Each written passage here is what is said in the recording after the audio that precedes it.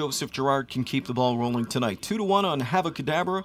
He's been a hot ticket in the claiming box. He's been hot in the winner's circle too. 3 straight scores. We'll see if he can deliver here tonight for trainer Victor Putty off the claim. It's post time for race 2.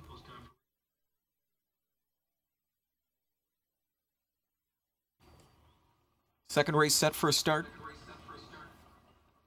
They are off and trotting. Big speed from Joseph Girard in the center. Smackdonell puts him in hustle mode.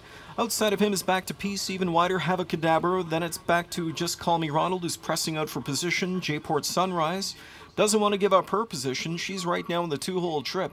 So 3 wide, they battle over the quarter pole. Establishing the lead is Joseph Girard. He made the lead. He made it easily in the pocket spot. Trotting up in second, J-Port Sunrise. That long shot has the favorite Havocadabra at her flank and trotting up to challenge now. Taken back in fourth at the rail. That is Just Call Me Ronald, and off the speed in fifth. There's Back to Peace. Sixth inside to Audrey Pearl. Seventh underway comes Thunder Away. Further back to Blush and Crush, a gap of 2 to Windshield.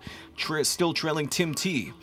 Field comes to the midway point, and it's Macdonell and Joseph Girard operating at a 2.5 length lead. Dropped in second when Havocadabra. Into the safety lane off stride is Audrey Pearl. Audrey Pearl is on the run. Half and 55-1. 28-1 in that second split.